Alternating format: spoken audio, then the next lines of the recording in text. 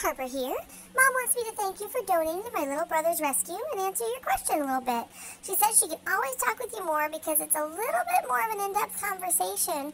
And unfortunately, there isn't just one good answer for your situation without assessing them and kind of looking at their behavior and why they're doing it and kind of going from there. A good starting point would actually be, though, to limit their freedom and prevent them from racing to the fence with long lines or leashes. Does this mean you have to do it forever? No, but right now, the more freedom that they have, the more mistakes they can make. And the more mistakes they can make, the more likely they are to repeat them since those mistakes make them feel better. So we want to limit their mistakes, and that's the first step. So we can guide them more appropriately if we have leashes or long lines on them that we can step on, and that we can be out there with them in the beginning, especially before winter comes and we don't want to be out there. So in behavior modification, there are always two main goals.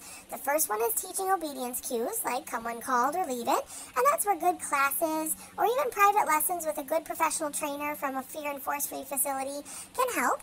And then two, changing the emotional state of the dog so that they aren't worried or reacting anymore. So the basic obedience cues I like to teach are come when called or leave it, and also quiet, especially for those outside areas that you're talking about.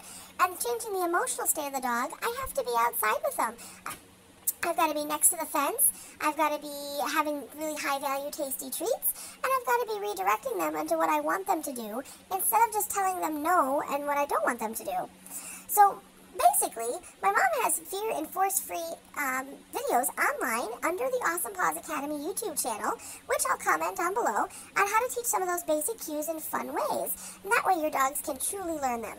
The second step, I want you to stand out by the fence and keeping them on drag lines, so you can step on them, of course, and have tasty bits of chicken or cheese or something that they absolutely go gaga over.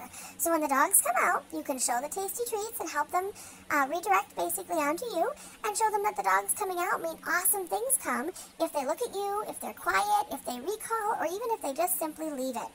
Eventually, enough repetitions will build up habit. They'll actually change how they see the other dogs coming out, and you won't have to use long lines and you won't have to be out there. But another great booklet that we recommend for multi-dog households is called Feeling Outnumbered by Patricia McConnell. It gives a great outline of starting exercises to help with basic control over those multi-dog households and to help teach them impulse control, which is what they're lacking if they're barking and racing along that fence line and not listening. So let my mom know if you want more of a phone consult session, and we can go from there. Otherwise, check out that booklet, maybe try some of those tips, and look at some of those videos online and see if you can't get started. And then if those still aren't helping, give us a call, and we'll actually go ahead and go from there for you. As always, happy training!